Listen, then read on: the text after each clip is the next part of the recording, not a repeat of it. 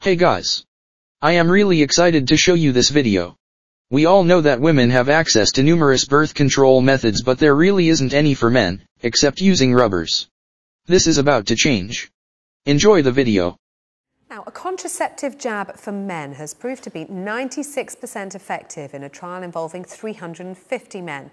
But researchers say more work is needed to address the side effects of the treatment, which included depression, muscle pain and acne. I'm joined from our central London studio by senior consultant gynaecologist Professor Geeta Nagand and author Peter Lloyd. He's written the book Stand By Your Manhood, a game changer for modern men. Peter Lloyd, to you first. Is this a game changer? It absolutely is. The male pill is going to be as political as it will be pharmaceutical. For a long time, men have been on the back foot when it came to contraceptive control, and this is going to finally level the playing field. We're going to see men being able to decide when they become fathers rather than women deciding that matter for them.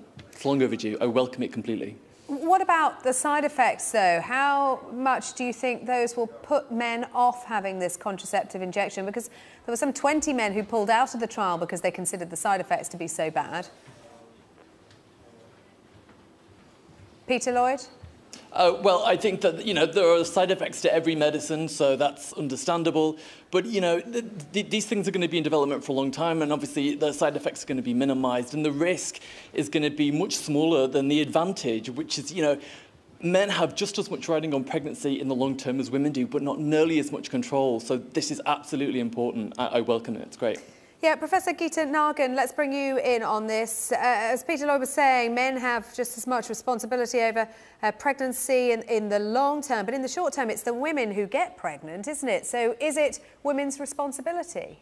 No, I don't agree at all. Contraception is a shared responsibility. And I think it's about time men took responsibility for that. And women have been taking the pill for decades. And the side effects, risks that go with it, visiting the GP, getting repeat prescriptions. I welcome this. This is a very significant and welcome development. Do you think women will be willing to hand over this responsibility and trust men to be having the contraceptive injection or perhaps be taking the male contraceptive pill effectively? Yes, I think so. Look, we need further studies, as you mentioned earlier, to minimize side effects and make sure that it is safe and effective. So I hope further studies will continue. It's an injection, and it's great that a long-term hormonal injection studies have been done. And I think women will. And I think women would absolutely welcome men taking responsibility. And I think it's really good news. Yeah, I mean, I wonder, Peter Lloyd, what your thoughts are on the effectiveness of this. 96%, so there's still a 4% failure rate. Is that good enough for you? Do you know, I think it is. I think 96% is pretty good going at this stage in the game, and chances are that those probability stats will increase even more over the next coming years. But, going back to the last point, it's funny how we always have this debate of, would women trust men to take the contraceptive pill? I think it's ironic because that's exactly what men have been forced to do with women who say they're on the pill. Yeah, we've had a lot of responses on Twitter to this. I want to bring some of those in now. Here's Dr. Mona Mansouri with her thoughts. As a GP, I welcome the news that there could be a new male contraceptive available. I think it's a great idea and could be very, very useful for us in clinical practice. However, I would hasten to add that so far the side effect profile of this product has not been very good, so that might put people off using it or prescribing it. And I'd like to see some long-term safety data. So I think we're a little way off, but something to look forward to so that everybody can take responsibility. Yeah, and let's have a listen to Chris Hawkins, who also sent us his thoughts. Regarding this issue of the male birth control pill, well, it takes two to tango, but both parties, I feel, are equally responsible, but I would discuss it first. Professor Geeta Nagand, I think our last contributor there in tune with you saying it takes two to tango. It's about time that men took responsibility for this. But I want to pick up on a point that Dr. Mona Mansouri made about the side effects of this. There is still a long way to go, isn't there? Well, I think the studies are going in the right direction. The side effects so far have been, I think, mild to moderate mood disorders. and acne and all that. And remember, 75% of men who participated in the study were willing to continue. So it shows that it isn't that bad. And all studies go through these phases where you minimize side effects and come up with dosages that are effective in minimizing side effects. And I think we'll get there. We should really welcome this, and we should not really debate about whether women will trust or not. I think it is an issue about equality and taking responsibility for contraception and creating families. And, you know, World Health Organization has a huge responsibility about preventing unplanned pregnancies and birth control, and it's much needed. We have needed this for a very long time, and I very much welcome this.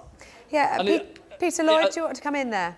Well, I was going to say, I mean, you know, we've touched on the fact that there are some side effects for men, but the contraceptive pill for women, which has been a huge, phenomenal success, and is probably the cornerstone of feminism in many ways, also has side effects. And so what a wonderful opportunity for women who, if they perhaps have, you know, DVT or weight gain or loss of libido, which can sometimes be accompanied with the female pill, if they now have an opportunity to say to their partner, well, look, I'm suffering these side effects, why don't you try the male pill and perhaps you'll fare better, and then we both win. I mean, what could be better than a world where all children are planned by both parents all the time? That sounds like a pretty good future to me. Yeah, I wonder if it sounds like an idealistic vision, though, Peter Lloyd. And, you know, many of your female friends will be, you know, welcoming what you're saying, that, you know, women have put up with the side effects for years and now it's men's turn. But how many of your male friends do you think are prepared to deal with potential weight gain, with mood issues, for example, acne, those kinds of things for this? Well, many men take drugs such as Roaccutane, which also have implications with side effects, you know, which also include weight gain and mood and depression. But, you know, it's about calculating a risk at the beginning and realizing, you know, is the benefit going to be greater than the risk? And I think in this situation, when you're talking about creating a human life, which is going to change you, you know, and the course of your life and your lineage and your finances for the rest of your life is crucially important. So look, if it was my choice and I had to choose between putting on 2 stone and not having a child I didn't wanted, great, I'd take it in a heartbeat, and all men should do the same. Professor Nargan, I wonder what you make of the long-term implications of this. How much do we know about men recovering their fertility once they come off these contraceptive injections? Well, so far this study has shown good results, and I think around 8 men in this study where the sperm counts hadn't come back to normal, but that's a small number at this stage, and it does require long-term studies as well as larger numbers, you know, more centers involved with larger numbers. And I'm convinced if these studies are continued, not only that we would achieve the efficacy, but also we will achieve the levels of hormones to be given in order to minimize side effects. So far it seems to be a success story. Yeah, but of course it goes without saying this doesn't protect against STDs, does it? Well, it doesn't protect against STDs, but I think the campaign about STDs will continue, and I think we really need to look at the long-term contraception goals, shared responsibility, and a worldwide responsibility when it comes to birth control. And this particular development is aimed at achieving that, and we should continue our campaign about preventing sexually transmitted diseases. And I think they should go hand in hand. Let's also not forget that the female contraceptive pill has been no less of a success, even though that itself doesn't protect against STDs. So it's a bit of a red herring argument, really. We know it's important to protect against STDs, of course it is, but human life, creating human life, especially if it's not planned and it's not wanted, that's the bigger benefit if you can avoid that. OK, Peter Lloyd, Professor Geeta Nargan, thank you both very much.